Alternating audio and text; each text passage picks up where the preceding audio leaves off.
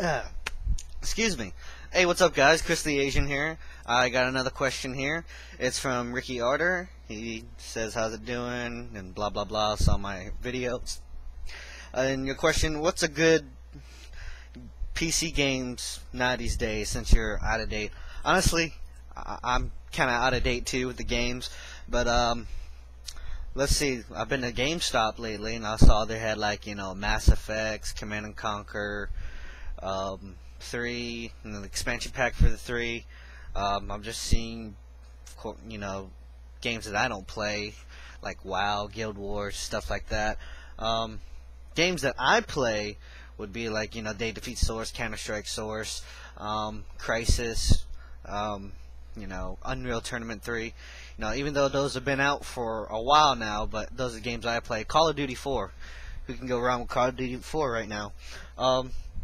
I'm mostly an FPS game guy, so the games like I just mentioned, Day Defeat Source, Counter Strike Source, Call of Duty 4, basically any games I can play in the competitions in Cal League or whatever, I play those games. I don't really play any other games that aren't in Cal League, but there are other games for Cal League, but I play FPS games on Cal League and stuff. But and your next question is, are CD, DVD burners, serial ATA drives, are they worth $50 plus? If it's $50 or more, I would assume it comes with like software and stuff like Roxio 10 or some other programs that are out there, do movie editing and stuff or photo editing.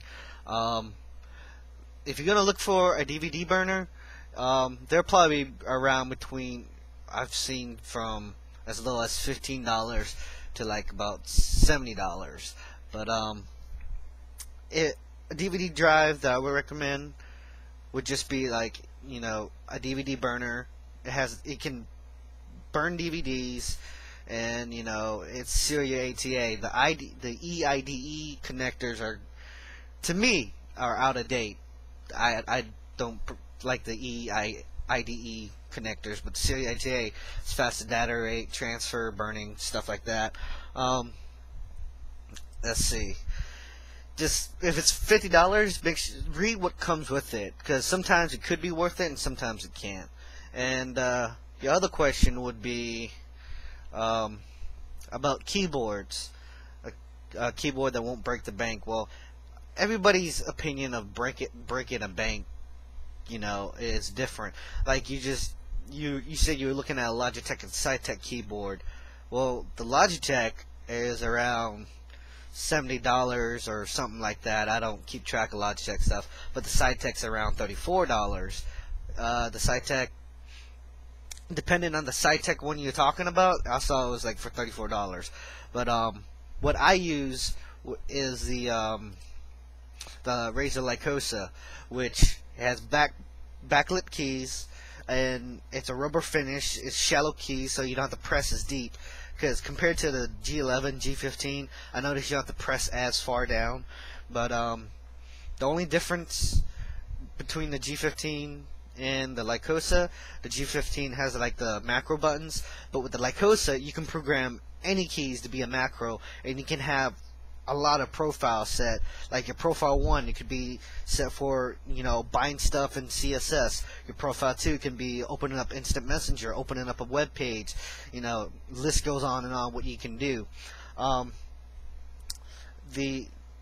won't break the bank, honestly, buy a cheap keyboard. But I would recommend the Lycosa because I really like it. A lot of people say, "Oh, it's like a laptop key, so it blah blah blah." It's a standard keyboard, but the keys are shallower and it's flat. Not really flat like a laptop, but 2 steps above laptop keys. But it's really good. I can type really fast with it. All that good stuff. You can cut off the in the Lycosa, you can turn off the start button on the keyboard.